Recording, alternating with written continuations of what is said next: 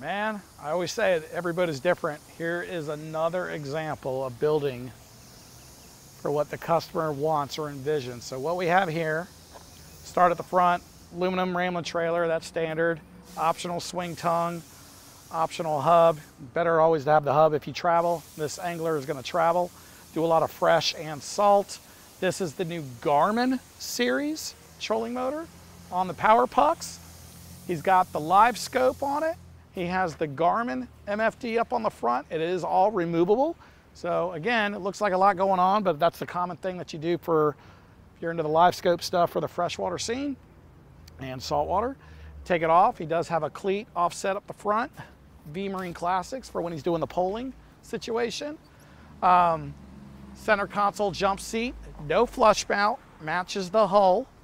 Then you have the off gray complementing it. Rod holders on the side, he's got two. Again, another Garmin. They all intersync and twine. So you can turn it around when he's up on the platform or up on the deck. Then he's got his V Marine push-pull holders underneath. That's new, what we're doing for 25. Removable cushion in gray and black piping. I love this motor, the ProXS 115 Merc CT. He has the classic style two-step. He does have a jack plate on the back. It's a Bob's. I love the stakeout holes. He has it there, and he also has it in the front. Dive ladder in the back. Here is another boat getting ready to roll out the door. Clean and simple, because again, you could take all that off, and what are you left with? A beautiful skiff that can, you know, cross big water, get skinny, hold multiple people, go to the sandbar, pull a tube, spearfish, you know, lobstering, scalloping. I mean, I've done it all. We have vantages all over the U.S.